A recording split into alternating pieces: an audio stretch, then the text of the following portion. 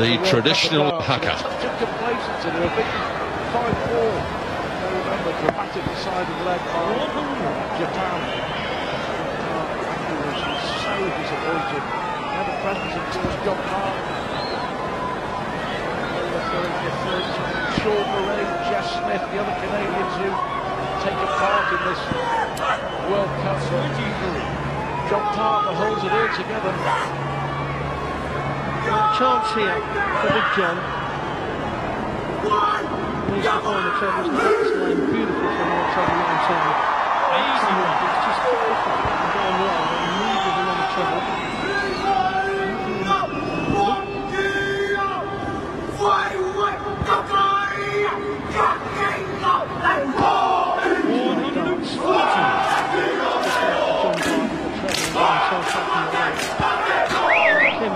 He needs two trebles himself.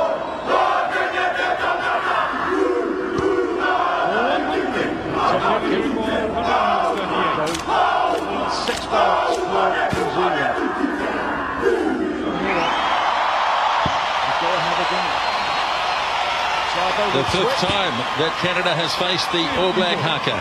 Stand by, New Zealand against Canada.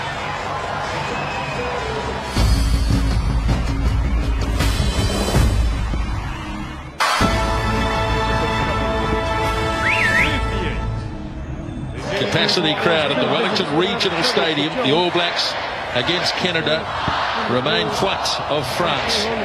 There's the referee, Steve Walsh and Carlo Damasco, as the kickoff is made and claimed by the All Blacks. Jerome Kano, just out from his 22. Jimmy Cowan today in his 50th Test match gets it away for Slade, and the All Blacks are going to run this out straight away. Here's Conrad Smith making good ground, so they're 15 away from halfway. Cowan again away for Slade. Now it's with Tony Woodcock in midfield, and Cowan once more. Slade as Muliaina comes in from fullback. 99th test today for Mills Muliaina as they cross the halfway line. And again Slade out into midfield. Williams did well to get rid of that. Now Sonny Bill Williams, that is, and charge. And immediately into the arms of Thunder Merva. And so Canada have the ball, 5 out from the 22, and they have a penalty as well.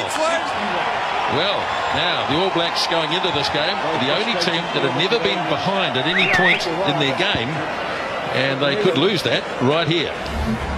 Well, the All Blacks showing earlier they wanted to run the ball, and then for some reason Colin Slade decided he wanted to kick it, and that's where the error came really, and gave Canada the chance to go to a breakdown and put pressure on. The result